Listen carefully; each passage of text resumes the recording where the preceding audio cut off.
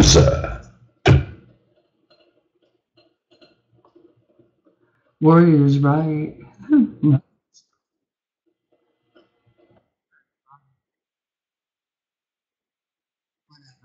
I don't know. I ain't got my fucking mouse. Can't do shit.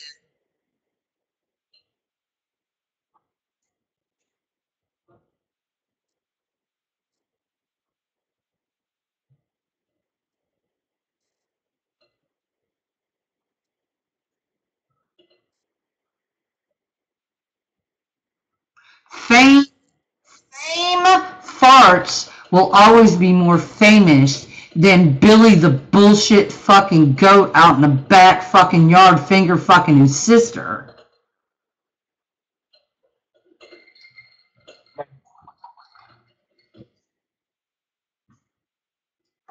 You'll, let me let me tell you something, brother. You're gonna have to get up way early.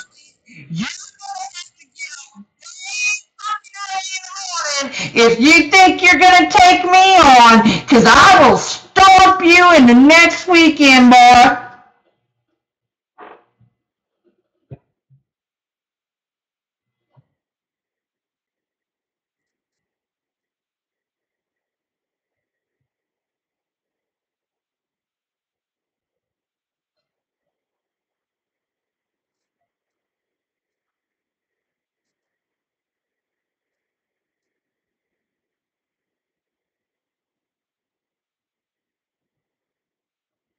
Video, video, or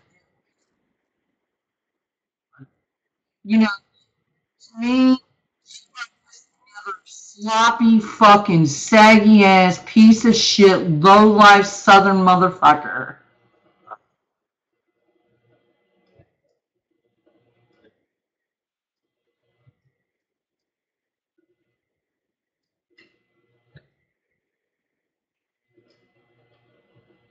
Look at the smirk on your face, you shit fuck. What? You can't even shave your own face for a job anymore?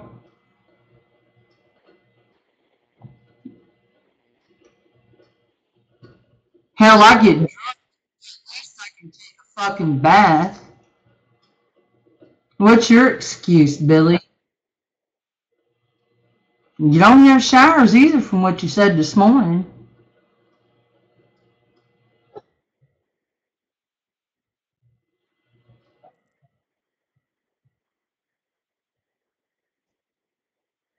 No, that's not what you said. That's not what you said. That is not what you said, Billy. You said that you haven't had a shower. You told me yesterday when you got off Skype that you were fixing to grab a shower and shave for your job interview. And I said, well, good luck to you, man.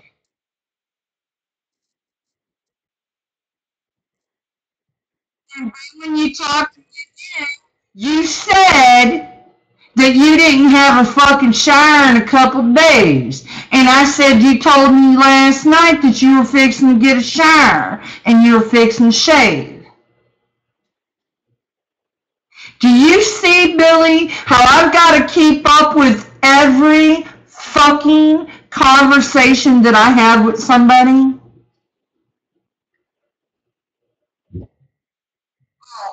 What, for Christ's sake, is what you said to me?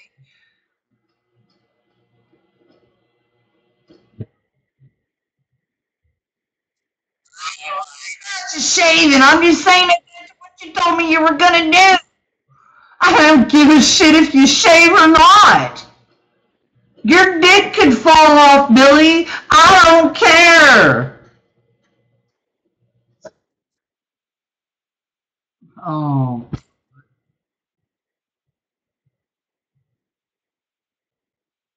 I'm gonna have to call a fucking cleaning place in here to clean this fucking dump up, man. This is fucked up. What?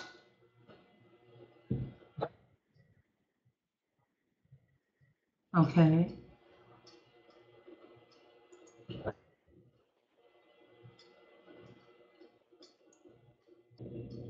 Does that sound better?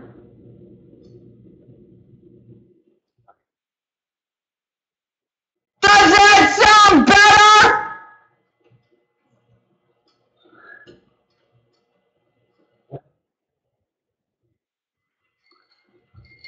How's it feel? Hey, Brave. All I want to ask you is one question. How's it feel to be playing with the big boys?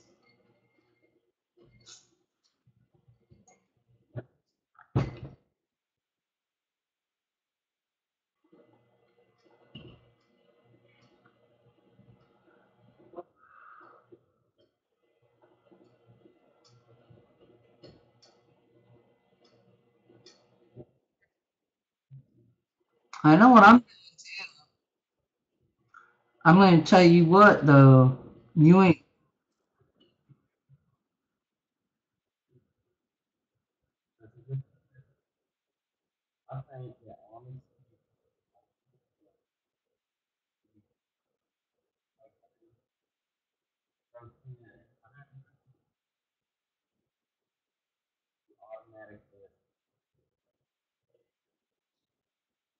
Well, let me ask you something, Billy. No, really, I want to have an intellectual 2-second conversation with you, if that's possible. Billy, I really want you to hear me out. Let's say that you are a phone answering person. You're a service person, and you answer the phone, and you say, "Good morning. This is Billy Bob's shop, and how can we help you today?" Except you've got a phone in this ear and 100 phones going off over here. And you try to intellectually keep up with all the conversations that's going on because God knows, that's what's going on.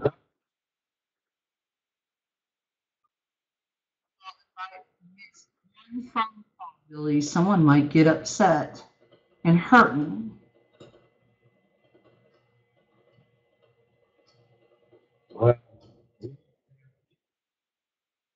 I don't want to learn, Billy. I don't want to learn you. I've been without a man long enough that you make me want to vomit. I don't care about having the approval. I don't need the approval of a man to tell me that I'm good enough. I make my own decisions. I sat, Billy, in the chair that you see me sitting in right now.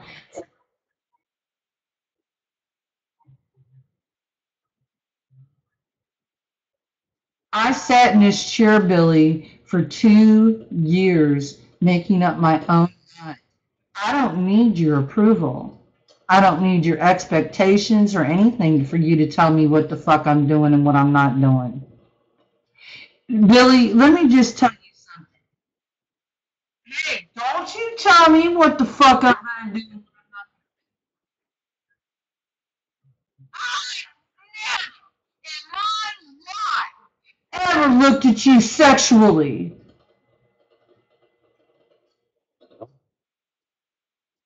Never.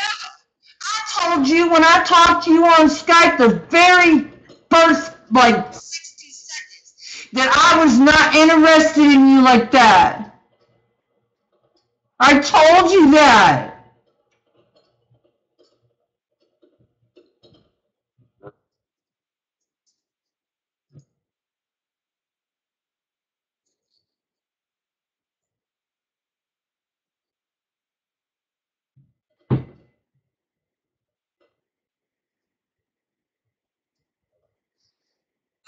I really need to make an email, a phone call here, so I got to get offline here for a minute and then I'll